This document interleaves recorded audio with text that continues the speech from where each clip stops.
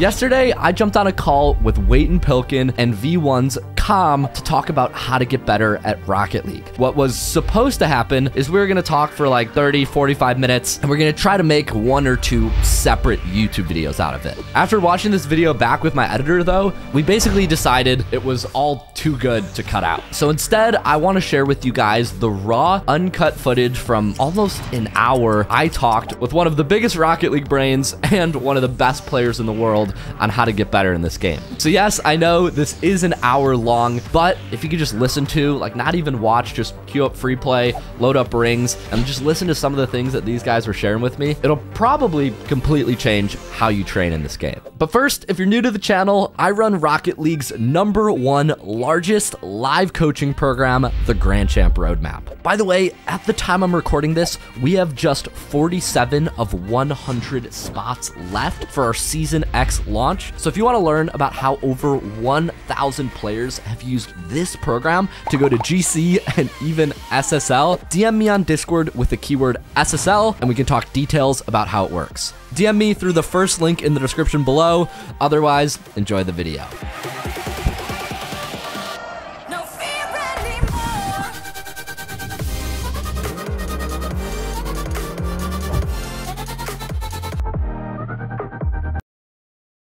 Yo, what's up guys? Luke from the future here. I'm gonna let you check out the vid in just a second, but before we get started, I wanted to say this video's a little different, so if you do enjoy the style of like podcast content and you have ideas for how we can make it better, comment down below. Let me know if there's any way we can make these style of videos better, because I actually love doing this one. So yeah, that's all. Enjoy the video, and I'll see you on the other side.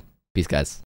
Well, first off, this is kind of the context. Where are you guys at in terms of rank right now? Just give a quick intro. Okay, I haven't played in a week because I've been busy, but I think I left off GC2 and 3s, which is my main. GC2, gotcha. So that's, what is GC2 technically? Is it top 1%? I think it depends where you are in GC2. I'm pretty sure it's top 1%, yeah. That sounds about right, yeah. Yeah, it's like, it might be like top 0.8% or something like that. I'm not sure exactly. Depends on where you are, I'm sure. Right. And then, Comm, what rank are you these days? I think we played yesterday, but... Yeah, I haven't been playing all that much rank this season, but I'm chilling around 2100 and 2s and 3s. Well, I think it'll be cool because I wanted to talk about so many topics related to just improvement in Rocket League, but I couldn't come up with one video, so this is going to be like just a mashup of every hot debated topic that people tweet at me about. Let's kick it off with something controversial. Somebody entering Rocket League and... You know, in Plat and Champ and GC, there's always especially in the lower ranks, there's the debate. Mechanics versus game sense. I made a tweet yesterday that says, you can get to Grand Champ in Rocket League with 0 mechanics, change my mind. What are your guys' thoughts? Depends how you define mechanics, because I don't think you can do that without being able to shoot the ball well, without being able to catch the ball, flick, stuff like that, which... to me isn't mechanics. I don't consider that. Like if I see someone do that, I don't think they're a mechanical player or something like that. But I think that's stuff that you should be able to do. Yeah, you can definitely get to GC without any sort of flash. Like I personally have like friends that get there with no flash. Like they can barely air dribble. They can do like a 1-touch air dribble. They can dribble and flick, but they only know one type of flick, you know, but they're there and they're fine and they deserve to be there. Yeah, I think you might be able to get GC without aerialing. You think so? Comm, do you think you could do it? In 3s? Maybe. That's a challenge though. I think in 2s you could. I think 2s would be easier than 3s. Oh, maybe. Interesting. I think you could 100% get to GC without aerialing. What game mode do you think is easier to get GC in? Probably 3s. I think you tend to find. I think players tend to be better overall if they're GC in 2s than if they're in GC in 3s. That's interesting because I hear some people talk about like at SSL. Like people say if you want SSL, try to get in 3s first. You'll say SSL in 2s is brutal. I think 2s is more mechanically demanding because you're forced to do individual plays more often rather than like a solid touch, playing to possession, playing smart and everything, you know, and I'm not very flashy or like consistently flashy with mechanics, I guess. And that's why I prefer 3s more. It just makes you use your brain. Right. This is definitely a lot more cutthroat. I think it's like a lot more punishing if you make a mistake too. So if you like miss a flick and then you're out of the game and your teammates are 1v2 and you get scored on, like that's that's not happening in 3s, you know. Maybe sometimes at my rank, but you know. Well, that's the fun part. Some of these I was hoping you guys would disagree about some stuff. But we'll get there. We'll get there. That's interesting. So you think like generally you don't need flash. I think you said you used the word flash, right? Waiting to get to GC. Yeah. I kind of go like back and forth on how I like to talk about this topic because it's definitely something that comes up a lot. But I think right now the way I like to explain it is mechanics and game sense are both important. You need both of them to some extent. However, the average player prioritizes mechanics way more than game sense. So when like I say like you got to focus on game sense is so much more important. It can be argued that it's not so much more important, but it's just trying to like compensate for like the people that focus way too much on mechanics, I guess, because that's the average player. Just like from my experience, focuses way more on mechanics than game sense. You did like a little bit of a project on like a little investigative work on that, no, Wayton? Like I did. I got to champ in one day on a fresh account using a piano as a controller. I had never done before. I literally busted out the MIDI keyboard and I was just use that as my controller and got to champ in one day. My God, that's wait. Then maybe give Comm the keyboard and tell him he can't aerial. Maybe you can get Grand Champ. I don't know. I got the champ in one day and I think I could have kept going because I was on like a 7-game win streak, but my hands were hurting because it's not supposed to be a controller. So I just was like, all right, you know what? I think that's a good stopping point. It was also like 8 p.m. or something, so it was getting late. That's great. I guess the follow up to that is this like you think it's like an overrated, underrated thing, right? So it's like most people overrate I think that's it. a better way to explain it. And even then, I think a lot of people are like self-aware in that they know mechanics aren't going to help them rank up, but they still try to anyway. At least I've coached like a couple people individually that are low ranks. They're like, can you teach me how to air dribble? Blah, blah, blah, blah. Like all these like flashy mechanics.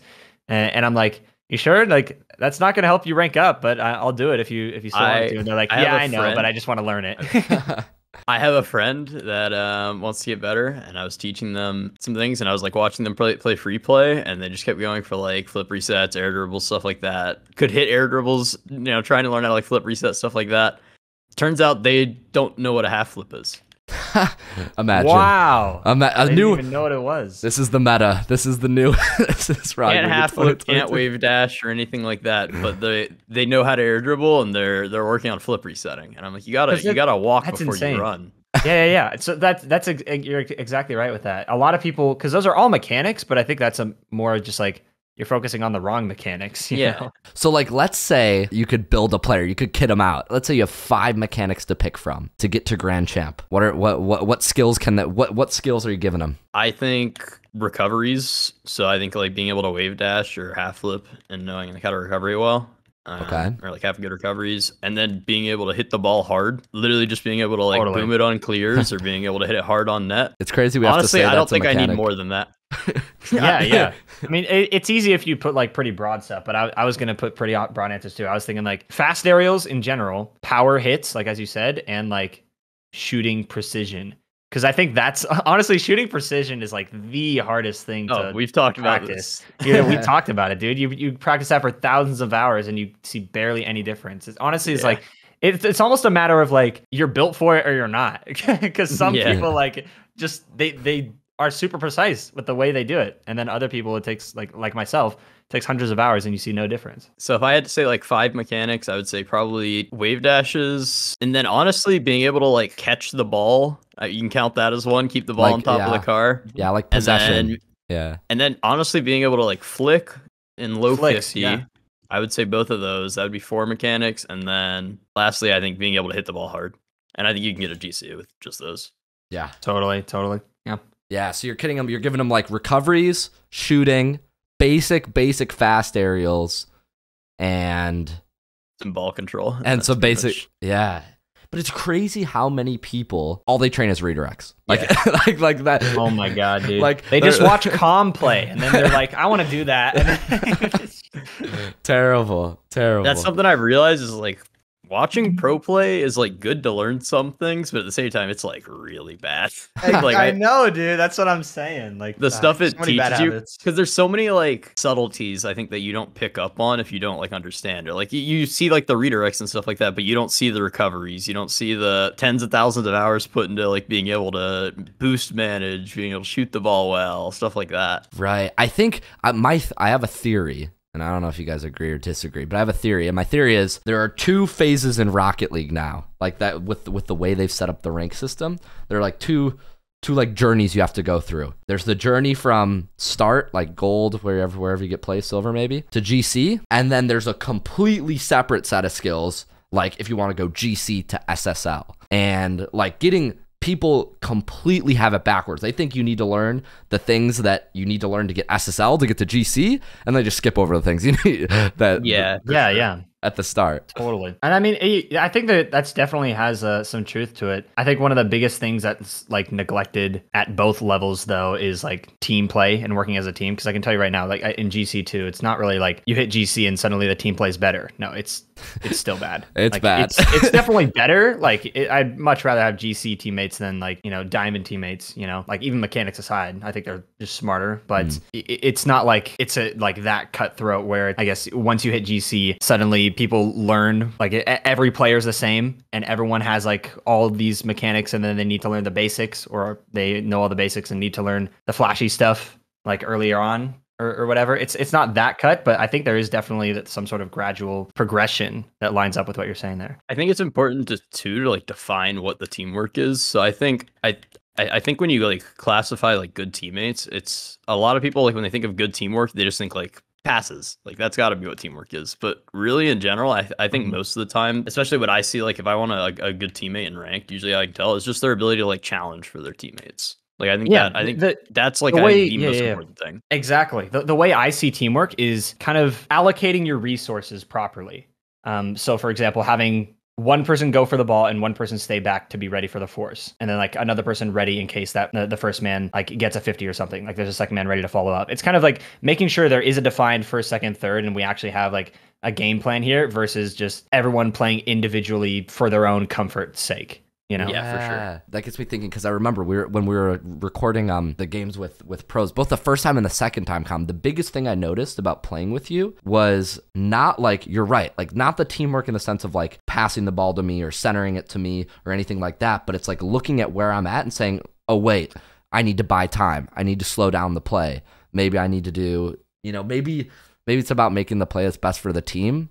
Even when, you have a more selfish play you could go for in the moment. Yeah, I think that's also like 90% of what pro play is nowadays too. Is just like basically how teams challenge, I think is what 90% of pro play is based off of. Yeah, totally. What do you mean by that? Just trying to like figure out who should go a lot of the time, or how you're gonna force the ball. If you want to try to intentionally lose a 50, you want to send two like really fast, you want to have a close second man, or you want to insta challenge, fake challenge with second or first, knowing to slow it down if first man's demoing, stuff like that.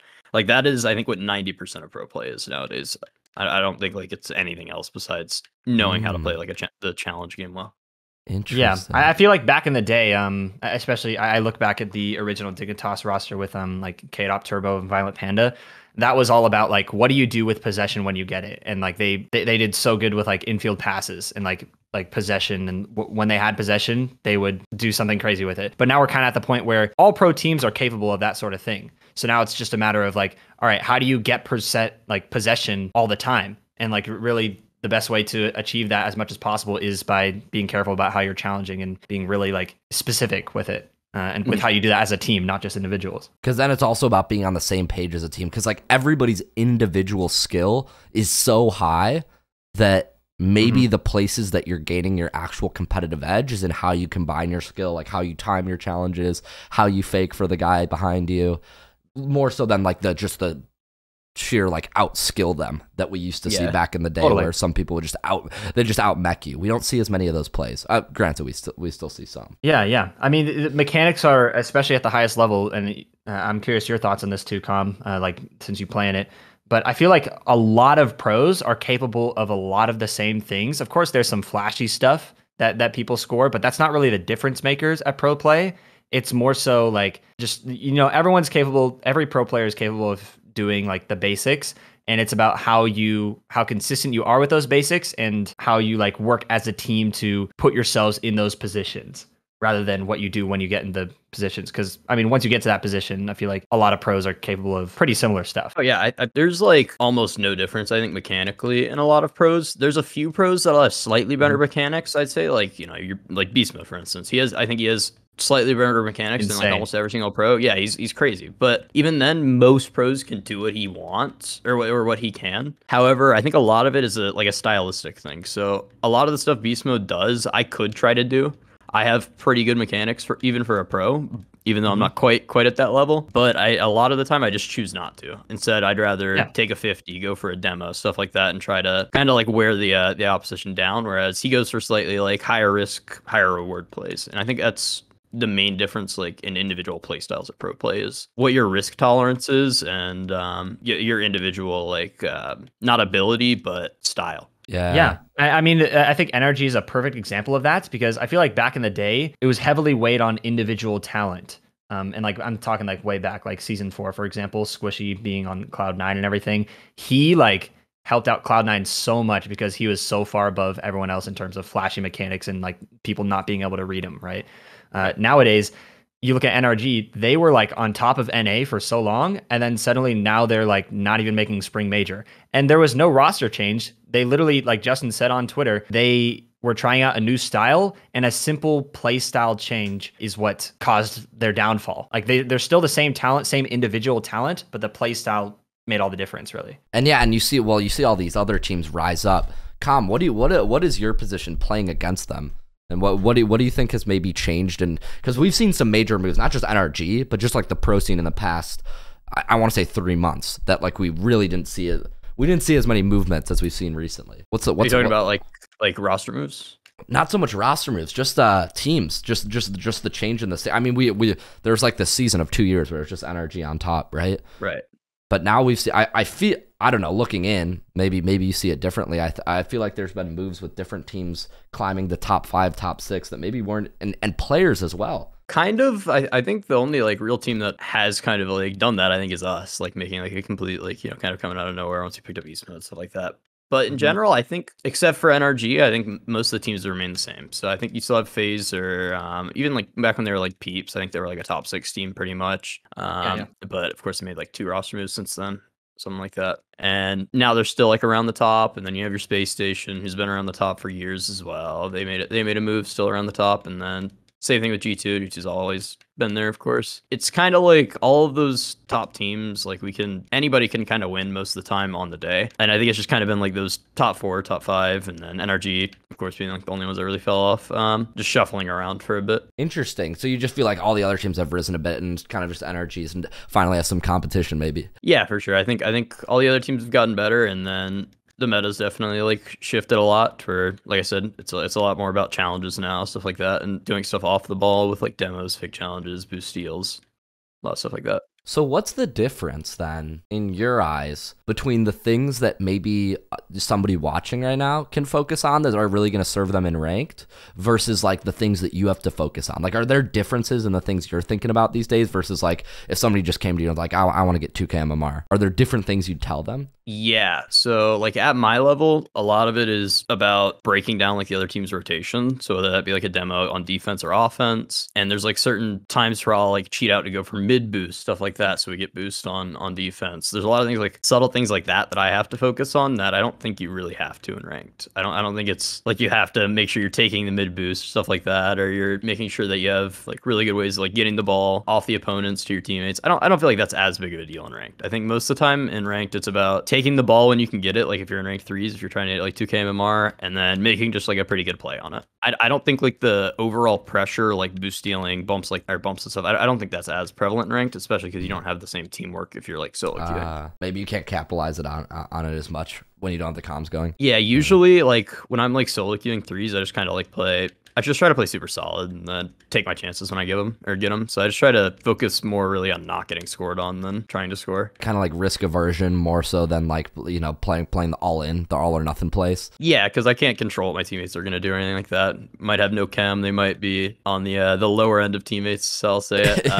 And I don't want their mistakes to cost like a game, so I'll just try to like play around them and make sure that nothing bad comes of that. And then I just try to take my chances when I get them, like I said. So if I get a chance to make a play, then I'll try to make a play and see if I can score off it or something. Interesting.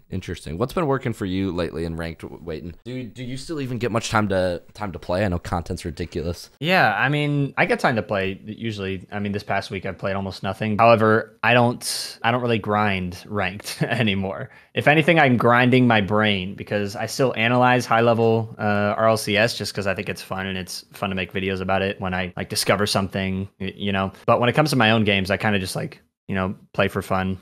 Sometimes I'll try and implement some things I learned in RLCS, but I mean, it's kind of hard to bring that into ranked. Doesn't usually work out the same. Yeah, that's kind of the way I view ranked, just mostly for fun. Fair. Well, on the subject of like RLCS changing over time and you have these different things focusing on now, I'd be interested to know, because you guys both have like different experiences with this, but with how far the game's come, going back to like the talk about mechanics as well, what do you guys think you would do differently now? Like let's say your goal is to go pro or just to get cracked at the game and to improve, and you're starting from ground zero. Let's say you got sent back 3 years. Are you doing anything differently? Let's say you lost all your mechanics, now you have to rebuild them all. What are you doing first to get your mechanics up and to get like way ahead of the curve? Like, what is there anything you do differently that we know now? That's interesting. If I were like trying to get my mechanics back, I definitely don't think I'd be playing ranked or anything. I think I would 100% just be like, if I'm purely just trying to get mechanically better, I think I would just be grinding stuff out for free play. So I think the method that I usually would use is if I want to learn like an individual mechanic, then I'll just practice it. So say I want to learn flip resets, I'll practice flip resets a bunch, and then usually I'll stop and then just go back to like playing normally, and then I'll maybe like a day later or something like that check see if my flip resets are improved, or I'll try them again, stuff like that. I just try to like work on mechanics individually a little bit, and then most of the time I just kind of like, most of my time in free play is just spent like hitting the ball around and just trying to like overall improve, not really focus on individual things, I guess. I think that's where most of my time goes. But then every once in a while, like if I need to learn a specific mechanic, then I'll do it. I'll like try to grind it out. So you would just really focus on speed and just rep free play, just get tons of reps in. Yeah, for sure. I don't feel like ranked isn't important for getting good mechanics. It's important for figuring out how to like implement the mechanics. So like you can get really good at flicks and free play, but it doesn't matter if you don't know how to time them or you don't know how to beat challenges and stuff like that in a game, and you just get dunked in your net every time. True. So you're let's say you're starting from zero, right? And you've got to build out, you've got to get back to pro, or you've got to get back to high level. What's the program for young comm look like, you know, sanity aside, and you just like, I just want to be the best, right? 5 years ago.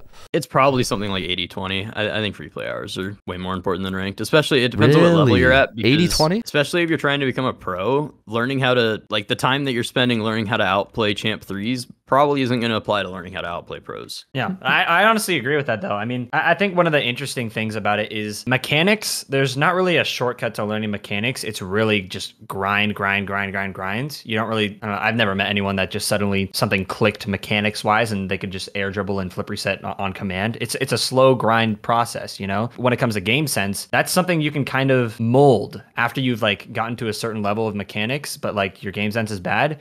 You can kind of mold into like a different style and like have it work in a different mode. Like for example, we've seen so many top ones players where they climb the ladder through ones and then they move to threes and they're gods, you know? Joria's, for example, Monkey Moon, for example, a lot of people consider him the best player in the world.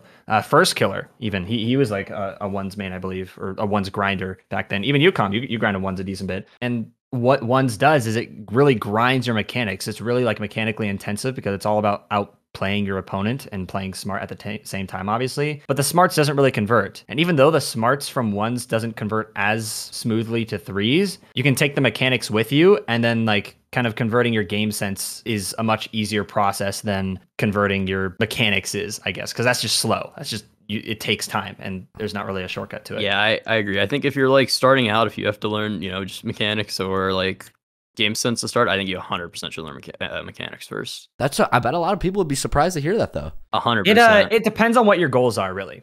So if your goals are going pro, then I mean, Yeah, mechanics kind of more important, I'd say. But I'm not making YouTube videos for people who are wanting to go pro personally. So that's why I never say practice mechanics. I'm making videos for people who want to rank up. And I mean, game sense, that's just the easiest way to rank up. Like chances that's are true. Because I don't really. There are a lot of layers to this. I'm trying to wrap my head around it. I don't really think anymore, like in the sense of like, I personally never like thought that your rank matters in the sense that like, who cares if you're 100 MMR higher or lower? What really you should be focusing on is whether or not you're improving. Yeah. I think that's valid no matter what I rank think you're is at. the most important thing. Yeah. So when I think of like, how do I want to improve or like, how do I want to get good? I think the best thing you can do is just get your mechanics really good because like you said, it's a slow burn. Like you got to learn the mechanics and it's like, yeah, it's slow. There's no shortcuts. You have to keep grinding that. If you're not grinding that, you're not like, you will get hard stuck, I think. And I think game sense is something that it really just comes from playing.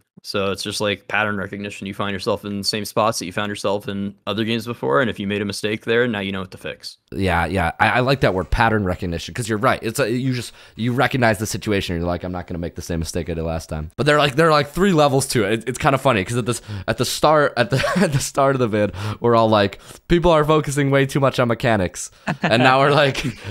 But if you want to go pro, you need to learn mechanics. Yeah. But at the same time, it's about focusing on the right mechanics. It's a tough spot to be in for us YouTubers, I guess, because I mean, I think it was a few months ago when apparently Jack, he's like grinding YouTube in a video at one point in one of his gameplay videos. He said like, if you're deciding whether to grind mechanics or game sense, my answer is always mechanics. And I was like, yeah, that makes sense. He's a professional player, you know. And we kind of just covered why that is. If that's your goal to become a professional, then yeah, I'd agree with that. But I got so many people messaging me like, see, he disagrees. But it's like, no, he's talking about something completely different. I mean, I'm making videos to try and help people rank up. And if that's what your goal is, then which it is for most people, then you know, game sense is like that's a shortcut. You know, it's the easiest way. Yeah, it's the easiest way. It's the easiest way to rank up is improving your game sense. But if you're going long-term grind to go pro, then you have to train mechanics. So the long term is like, look, ultimately, if you want to be able to compete, you have to have the speed, right? You have to have the speed, you have to have the consistency. And that's just, it takes reps, it takes time. Yeah. The biggest misconception is mechanics are not a shortcut. If you want a shortcut to ranking up, don't grind mechanics. It's 100%. That is not a shortcut. Start moving back post. That is a long rep. Start going back post. Yes, please. That will make me happier in my games too if people do that. Wayton, ever since you dropped the vid like 1 or 2 years ago, do people rotate back post now or no? I don't know. I mean, it's never gonna be perfect, but I don't remember how it was beforehand. So who knows? Maybe I do get people in my games sometimes like, you're the reason I'm GC, and then I end up losing to them, and I'm like, well, this is awkward. Yeah, they start using SSL. I get the same thing, Wayton. You can't imagine. I'm sitting here like I can't relate, but that's all right. No, it's so funny. Like even the rotate back post thing, like thinking about game sense, there's so many like caveats to it. Like at pro play now, rotating back post like isn't even a thing. Oh, it's not even a thing. Yeah, it's not a thing anymore. Pro play, really? Like, it used to be that was what like defined the like that was what everybody was supposed to do. That's how you're supposed to rotate. But now pro play is all about cutting in and challenging for your teammates. Yeah, so it's like never you're like supposed to rotate anymore. There's no like, you have to learn the fundamentals and then learn when to break the fundamentals, but pro play is just so far above that right, the fundamentals become a blur, and it's just like, all right, what's most efficient, what makes sense here? Yeah, and I think going back post is like the perfect first step to learning how to rotate, and that's why 100%. I prioritize it so much. And if you don't learn that foundation first, then you don't learn when to use it and when to not use it. You're just kind of rolling the dice and seeing what works, and you're not going to learn as fast. I find when coaching people, it's like the way I frame it is, it's like if you give them principles, it makes the game easier to understand, and then at least they have a groundwork to think off of and to modify. But if you know some people are playing Rocket League and they have just no concept of any base principle at all, so every decision is a new decision. And when anything could influence your decision of Rocket League and you have no like underlying truth about like, okay, I'm gonna rotate back post if I'm rotating back, that's when you get into like this habit of like, you're just picking random decisions and you're not actually learning anything. Yeah, right. I agree on that. Well, that's interesting. All right, so cool. So long term, 80% free play, 20% game sense, because at the end of the day, like if you want to get, let's say, SSL, it's like the outplays you're getting on the C2s and the C3s would probably be saved by a higher level defender anyways. So you might as well just train the mechanics and practice them on the better player at a later time. And again, that's sanity aside. Sanity aside. Sanity aside. You might go crazy if you actually try to do that. Big asterisk. Well, some people love free play. So like to some people, maybe it's reassuring to hear like somebody say like, if you want to get to the top, mechs are important. I think this season, like I said, I haven't been playing much ranked this season. I probably have spent 80% of my time like this season in free play. That's kind of surprising to me. Was it always that way when you were like in bubble as well, like in the bubble scene and on the way up? Not as severe. I've never been like huge into ranked as much as other people, especially I think it's largely because as a pro, I have access to like professional scrims, you know, and it's like I'd get so much more from those and they're a lot more fun. So much more valuable. And then it's like I also at the same time, we have like a very particular style and stuff that we work on as a team, and I'm not going to go play ranked and fuck up my play style and stuff like that. Yeah, just spot on. Am I supposed to swear? My bad. Nah, you're all good. All right, so no, that's super interesting. I love to hear the different positions, because I think it's always hard, especially when you're talking when we're making YouTube, like when people watch YouTube videos, oftentimes there's a disconnect between the person watching and the person making the video, and it's tricky because sometimes I'll make a video and I try to be clear, like this tip or this advice that I'm giving is meant to apply to Diamond, Champ, and GC players specifically, and then higher ranked players will tell me, oh, this is no good, this makes no sense, I'm way better, listen to me. Yeah, and I'm like, oh my god, and it goes the other way, and vice versa. Yeah, I remember when I first posted the back post video, I got like, SSL didn't exist back then, but there were like GCs telling me like, dude, this is not good, don't be telling, like this would never work, blah blah blah. And it's just like, this video is not made for you, all right? So do you think there are like certain checkpoints that people have to hit? Like, it'd be probably good to learn this first, it'd be probably good to learn this second, or is it more just like, might as well just train it all and just get started early? Like we said at the start, like I think it's the basic mechanics that matter. Like, so I think learn the basic mechanics and up until you get like GC, and then maybe you gotta learn to aerial at that point. I don't know. And then at that point is probably where you start maybe learn to aerial at GC. Wow. Maybe. Thoughts, Wayton? I think you can learn to aerial before GC. I'm gonna go out on a limb and say, you are allowed to learn to aerial. Yeah, of course, but don't go overboard with that, is what I'd say. I think learn how to fast aerial, of course, and learn how to hit the ball hard in the air, but don't learn how to flip reset. Please, I swear, flip reset has ruined the game. Everybody that I've met, like below GC or even some in GC, are just obsessed with flip resets. Seriously, bro. Actual obsession. It's crazy. Like that's how they define whether you're good or not. Is like if you can flip reset or no. They're not even good resets as well. It's just like, no, do you obtain a reset? Do you obtain? It's pretty much, do you hit the ball with all four wheels? And it's like, okay, you must be insane at the game or something. Oh my god, it's ridiculous, dude. I remember I made a video like testing if people could tell the difference between a grand champion in SSL and a pro, and like people sucked at that. Dude, I did like a Kahoot. I remember they can all flip reset. Like, they're basically the same skill. Like Turbo Pulsa as a grand champion. I remember you had Turbo in there. Yeah, dude. They guessed me as like higher than Turbo Pulsa, and it's like, dude, this maybe that's the truth. Sense. That's what I was like mentioning earlier. Like I watched that video and it was like, that's what I was talking about, like the subtleties that you don't see. Like when you watch pro play, is he's not going to make a mistake. He has perfect recoveries. He's able to do all of the basics extremely, extremely well. But he didn't flip reset. But he didn't hit a flip reset. That's why people guessed GC. They probably would have guessed Champ, honestly. Yeah, that's funny. It's funny. But hey, it depends on how you look at it, because for the people watching who are tuned in, they know don't train flip. While everybody else is training flip resets, they're getting distracted. They're getting blinded by the light. Meanwhile, whoever watched this video is going to go practice flicks, and then they're going to dominate. And they're going to come back and leave a good comment. For sure. Also, musty flicks, too. People are obsessed with musty flicks. Yes. So true. Yeah. So true. The off-the-wall stuff is actually kind of cracked in pro play. People are doing that so much now. Yeah, oh, yeah. The off-wall musties. Yeah. Well, because the lift, you can get on the ball, and then you can continue flying vertically as well after. It's like the perfect transition. Yeah. I didn't think it would be so competitively viable, but it actually is. I saw the potential. I've been practicing this for years. I've probably been practicing the off-ball musties specifically for at least 2 years now. Because that's scoot, man. Ahead of the curve. Yeah, you just get so much power with it. Right. And you can follow it up as well. You get like a nice height change. You can follow it up. It's always the funniest part too in pro play. It's like the same thing that happened with flip resets too, to where like, people like go for a flip reset and then fake the flip reset. And then it went where people are go for the reset, fake the flip reset, and then go for an air dribble. And then they'd faking the reset. And it's like, there's so many mind games stuff like that. It goes back and forth, man. It's now the same thing has happened with like the off-ball musties. Like you can just fake going for a musty and then land, and people will defend the musty. Yeah. Yeah, and then you just start a dribble and you're like right next to the net. Yeah. And then it eventually balances out to where it's just like kind of like ceiling shots, I guess, where you just like either figure out how to challenge them and shut them down early. And I feel like ceiling challenges are kind of a way to do that. And even then, like you kind of learn. It balances out where like half the time they do like an early ceiling shot, half the time they do a delayed.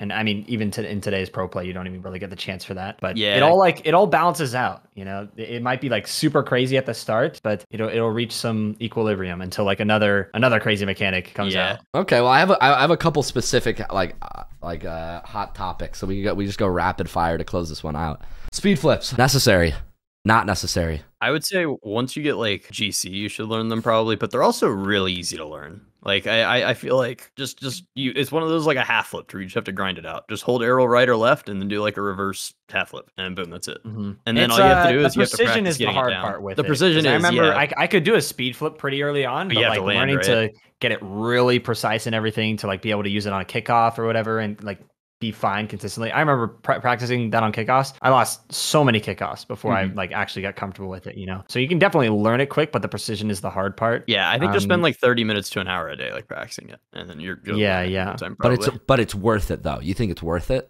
Like something that people at like the GC level, I think you should. I think it is worth it. Yeah, because even then, speed flips like in general. Sometimes I do like a speed flip midair, and then I'll like uncancel for like a cool little like flick at the end of an aerial or something. You know what I mean? It's used for different types of things. It's not just like its own mechanic. You can use it in different scenarios for different mechanics, I guess. That's very true. Looking back, I am very happy. And honestly, I wish I would have learned sooner. Speed flips, things like air roll. Like I wish I would. Those are the things where it's like you're right. It's like not hard to do in theory, but it just takes a lot of time to refine. So it's like kind of just get on the train early. You think? Yeah, for sure. I think no better time than now to start and just practice a little each day. And it's really not that hard to get down. I remember when I think it was when Musty first made his video talking about it. That's when I first started trying it, and I was like, dang, like this is super cool. Like I was like 1 for 10 on the kickoffs. Because like I would either whiff the ball or I'd get like a perfect touch to the side and like score a kickoff goal. And I was like, yo, that was awesome. Yeah. That's kind of what motivated me to do it. Nowadays, people speed flipping is just like a normal thing. So you can't really do that specific thing anymore.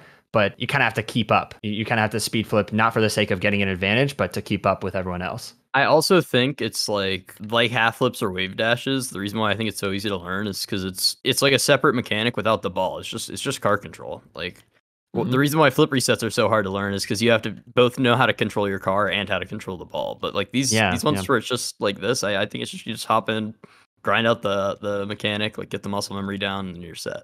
Yeah. Yep. And for that reason, it's probably even more like valuable, or it's even probably more worth it. It's a good time investment because it's like realistically, it's way easier. It's not going to take. And you use it all the time. Yeah. Oh yeah.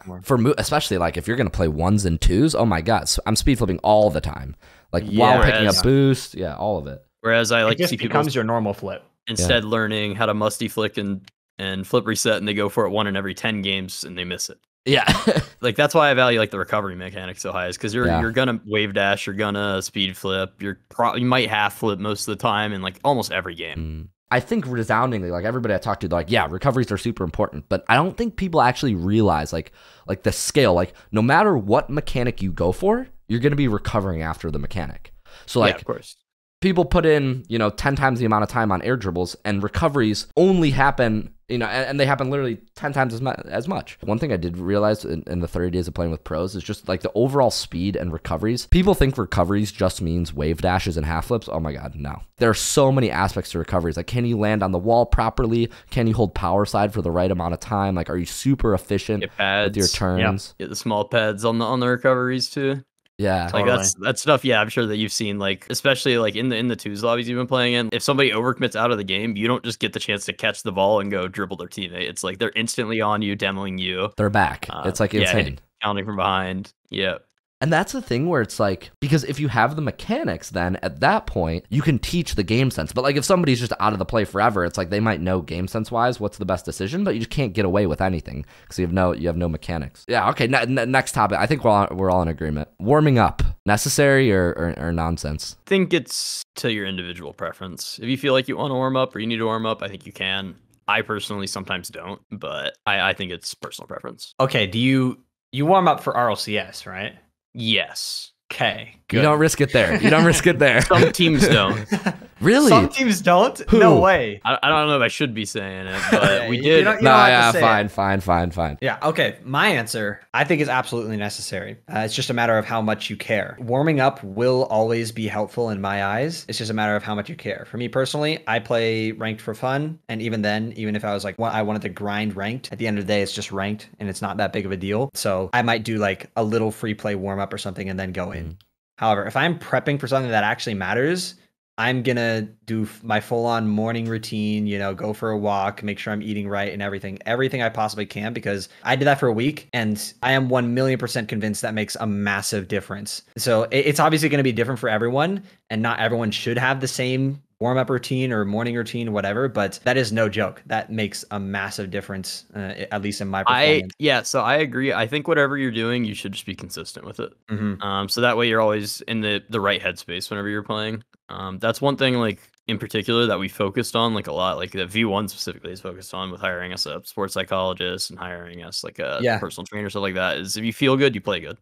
And confidence really and that's exactly that's the end goal. So you might have different methods to achieving that, but at the end of the day, like my morning routine that I had, I felt good going into Rocket League, and that's all that mattered. For some people, it might just be like sit outside for like 10 minutes, and then if that's what makes you feel refreshed and like you want to play Rocket League right now and like you're gonna pop off, then so be it. That's your thing. For me, I think it takes like a little bit more like to get it going, and like my entire like morning routine matters a bit more for me. So warming up, it's in my eyes, it's always going to be like extremely helpful. It just may be different per person. And also if you're just going to play ranked, then it just might not be worth it. It's because it's just ranked. I agree with all that. Go watch the full video if you want to see the full results. But what are like some highlights, some things you can maybe highlight that surprised you that actually did improve your performance maybe from that? And then Comm, you can even speak to some of your experience too. Like when you say like, like having that like pre-game or game day ritual or like morning routine, like what surprised you that had an impact? What seemed to have an impact? It did many different things. First one, it made everything that I was doing seem so much more important, but not in a nervous way. In a way of like, nothing else matters right now. This is my one true objective. Like everything I did like this morning is leading up to this moment. And it wasn't like a nervous way. It was just straight up like a getting pumped way, and I just used it in ranked, it's like I wasn't prepping for RLCS, but it's still like, it put me in that mindset. Like everything I did this morning had a purpose for this. Let's make it count. It gave a purpose behind it. On top of that, it just straight up cleared my mind. I had a productive morning. And for me, personally, when I'm productive, it kind of justifies whatever I'm going to do next, like whether it's productive or not. Because I've already been productive this morning with this, and I genuinely believed I was productive. So now I can just focus on this, and I don't have any other worries. I can set my phone aside. I already took care of everything, took out the trash, whatever it is. There's nothing else on my mind. All I'm focused on is my screen right in front of me. It's more about like the mental triggers then for you, like the focus aspect of it. Totally. The focus. Yeah. Like when I think of warming up now, I used to think of like in-game warm up, Nowadays I think of warming up as like mental warm up, because that makes so much more of a difference than in-game warm-up. In-game warm-up definitely makes a difference for me, but like compared to IRL stuff, like it's no competition. I completely agree. I think confidence is just so important at any level, and then at the pro level. So like I said, we had the sports psychologist, the personal trainer, stuff like that. And then like what you mentioned, Wayton, I've just been trying to like focus on like taking care of all my other responsibilities and whatnot before I play, so I can totally focus on Rocket League, nothing else. And I think those have all like really impacted my play, and I think I've played like a lot more confidently. And when you're playing confidently, I think you like see the game better. You're gonna make the right play a lot of the time, since you know a lot of the time it's like your gut instinct is gonna be right. You've been playing the game for thousands of hours. Like it's just, you know, you just have to do it. You have to not second guess yourself. So I think confidence is so important, especially in Rocket League, because it's a game like it's less, you know, like long drawn out and strategical. It's very in the moment. Yeah, instant decisions. Like you don't get a chance to think. Yeah, so that mental sharp. I didn't think about that. That quote stuck out to me. It's more about mental warm up than in-game warm up. Mm-hmm. I like that. I like that a lot. I know I mentioned it in the video, but when it comes to physical sports, you know, you definitely need a physical warm up. But when it's Rocket League, it's all mental anyway. You can stretch your fingers or whatever, but I mean, it's all in your head. You know, at least at that point, you know, when you're playing Rocket League, once you reach a certain point, you're not thinking, press the X button, press the circle button, press the triangle button. You're thinking, rotate my car this way, tilt my car forward, roll this way, you know? Yeah. There's no bridge there. So it's all in your head. And then I would go even further. I feel like at my level, that's not even like anything I think of. I just think like, okay, double tap this or stuff like that. It eventually just becomes so muscle memory that you're just thinking about the mechanic itself. Yeah. Not you're staring at the other team and you're like looking at where their movement is going to be and predicting their car path. Yeah, that's something too. Like I'd say I'm probably looking at the other team 90% of the time when I play. Not the ball or my own car.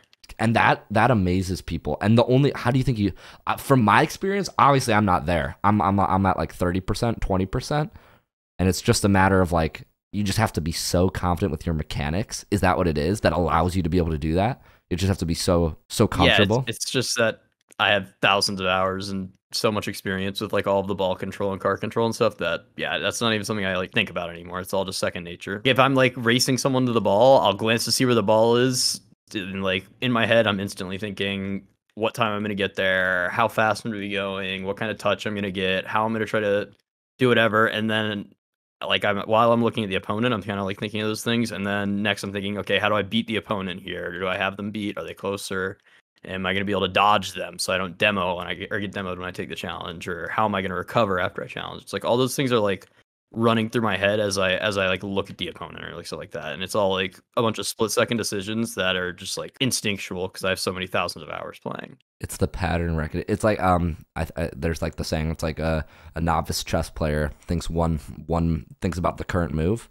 Like a master chess player thinks about 3 to 4 moves. A grandmaster chess player is already calculated the next 8 moves. They're thinking about how their next move is going to affect the 9th or the 10th move out. I mean, that's where I got the term pattern recognition from, is because I play chess, so I'm pretty good at chess. So that's like go figure. There we go. Yeah, a lot of the stuff. Yeah, there's actually like a bunch of things that I've taken from chess and kind of like applied to Rocket League, like quotes like that. Or another like popular quote is that oftentimes the threat is stronger than the execution.